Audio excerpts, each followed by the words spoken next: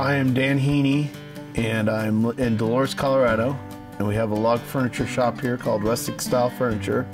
We make log furniture out of aspen and ponderosa pine. When I was a kid, I was making walking sticks with my sister, and I always thought it'd be a neat idea to give that a try. And well, I studied environmental studies in college and was looking for a sustainable job career, and this one kind of just fell in my lap as I was making my way through life. What I was looking for was something that could be created within a 50-mile radius of where I live, and this fit the bill.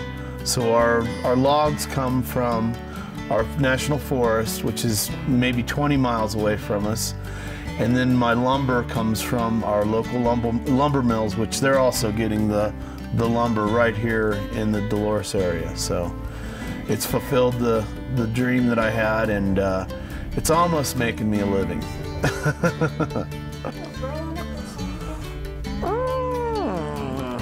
Nope. Yes.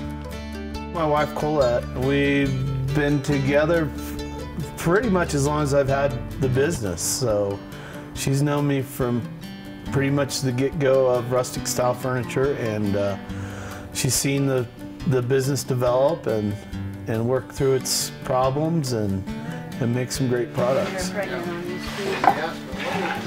And they're pretty cool. And this guy, although we do try to make sure we're not taking habitat. Within the last 5 years, I quit my desk job for the county and just figured it was easier. We live in Dolores because it's so beautiful, and I was tired of waking up and going and sitting in an office. So I ended up we decided, hey, quit being unhappy where you don't belong and help me out, and let's make some furniture. And then we got our website rolling, and I was able to devote more time, and been learning a ton.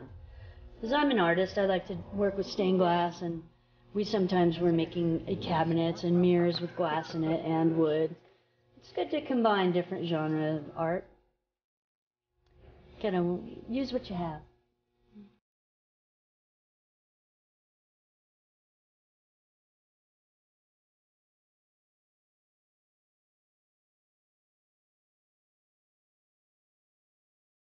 Through our furniture, I use aspen over the ponderosa pine because it has more character to it. The aspen does, because it's a little softer.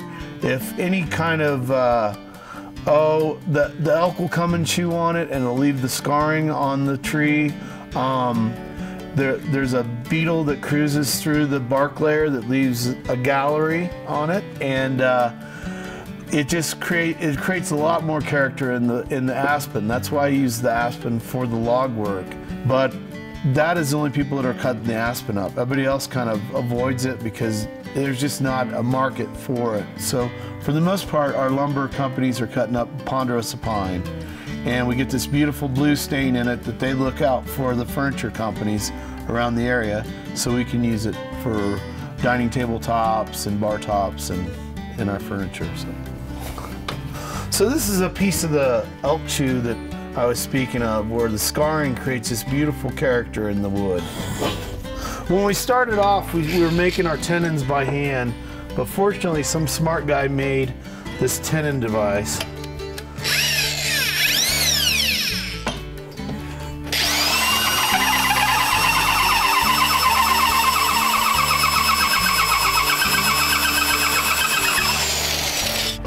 Anyway, so we have a tenon now, and instead of leaving this factory edge on, I will take it off on the bandsaw.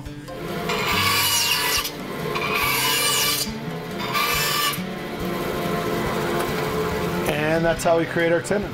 So this is a puzzle cut king-size bed.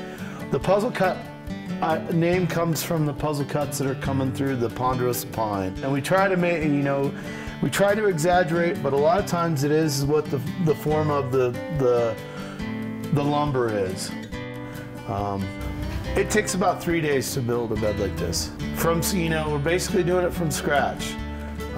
Going out, collecting the wood, and going out to the lumber mills, dealing with them, letting the blue stain dry out, and putting it together. Let's look at these guys. These guys are kind of cool. So this is our cabinet work. Once again, we're bringing together Aspen and ponderosa pine. We use full extension door glides, and I use a pine product out of Utah for our drawers. And then the drawer bottoms is our Aspen tongue and groove, which is produced here locally. What we do is kind of unique, once again, is we're doing our puzzle cut.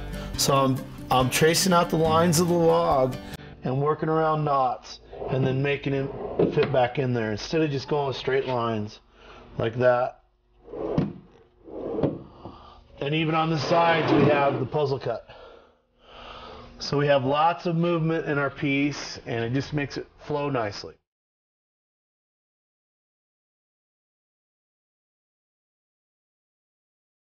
To get our logs, we go out and harvest ourselves. We try to get dead standing. What I'm looking for is where the tree has already dropped the bark. It just makes it a lot easier for us to work the tree. And our diameter size for the furniture I try to make is not very big. It might start off at about 2-inch diameter and goes up to about 6-inch. So we're not looking for really big trees. And my wife and I have been harvesting the trees for the past couple of years ourselves, and then I've had employees helping me and other things like that.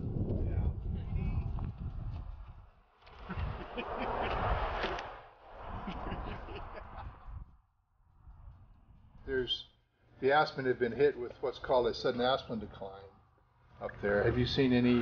We definitely have seen that sudden aspen decline, and my guess is it's caused from the drought. We had a 2-year drought back in the early O's, and caused those trees to die off, which was good for me, bad for the trees. But as you're traveling through the aspen, these clones are all different diversity. So you'll see a really healthy stand with no deaths in it, and then you'll hit another stand where there might be 80% deaths in it. But you're always seeing those little clones coming back up again. You're seeing the sprouts come up. So, looking at a crystal ball, how do you feel the Aspen and the ponderosa furniture business is going to be, say, in the next 20, 30 years? It seems like it just continues to be a popular form of furniture, and I think it will continue in the future.